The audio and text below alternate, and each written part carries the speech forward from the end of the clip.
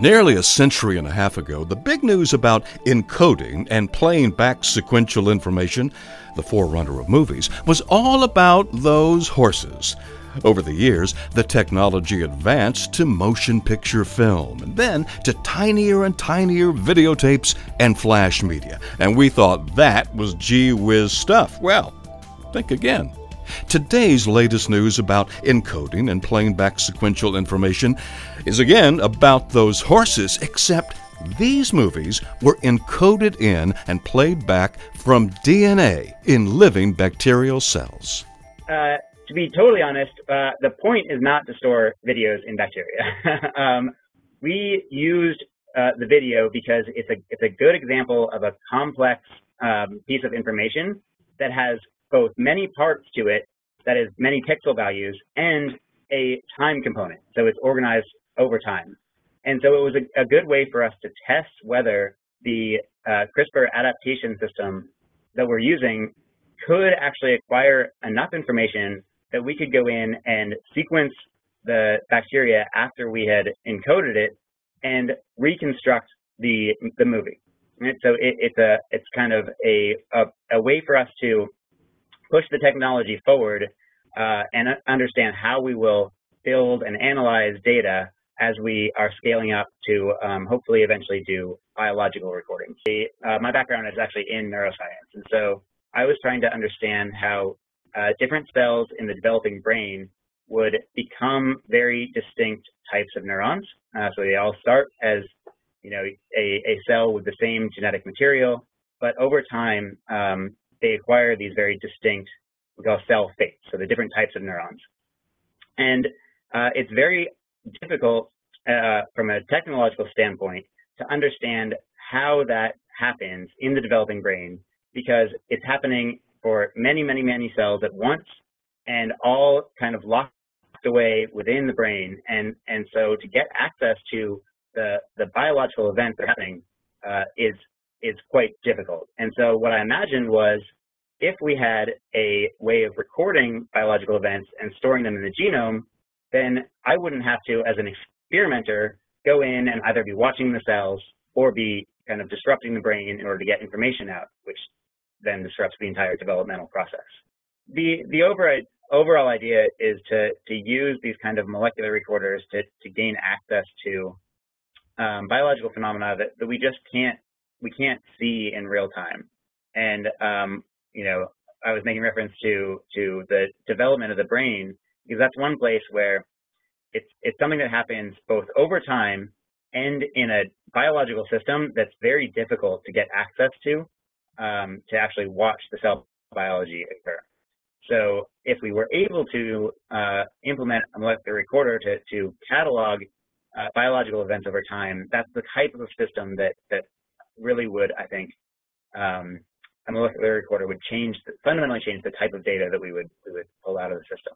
Right now, we're really piloting the idea of encoding information into the genome as a way of storing information in live cells. And so, it's in bacteria.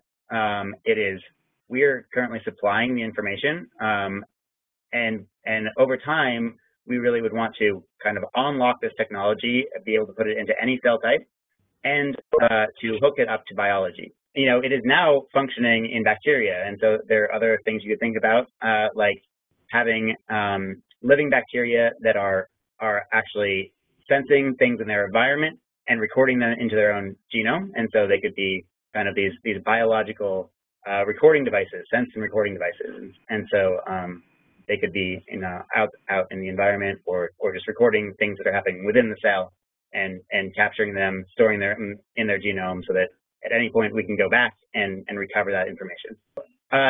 This technology definitely has applications for experimental biology, so it can be used as a tool for experimental biologists to gather data from cells in the future.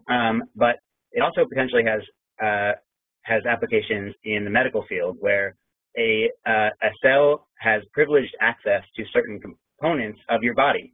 And if a cell could be gathering information and recording it into its own genome, then that cell could be perhaps even living within your body and getting that information over time.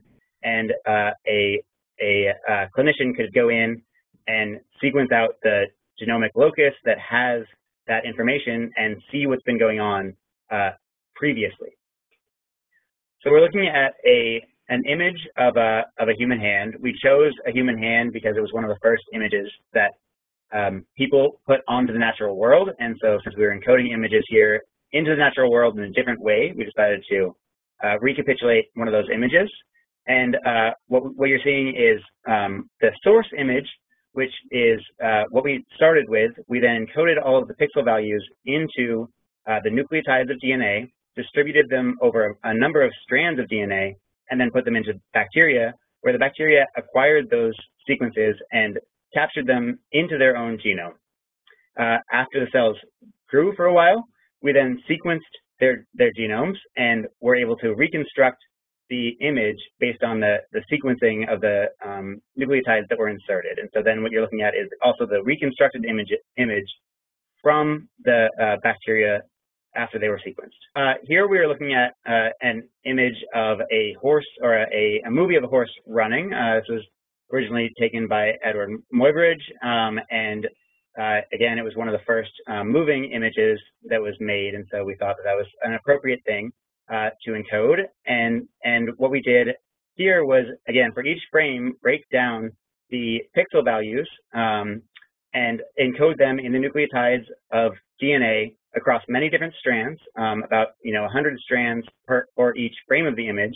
And then in this case, we delivered those strands to living bacteria over time. So each frame was delivered on a different day over the course of 5 days.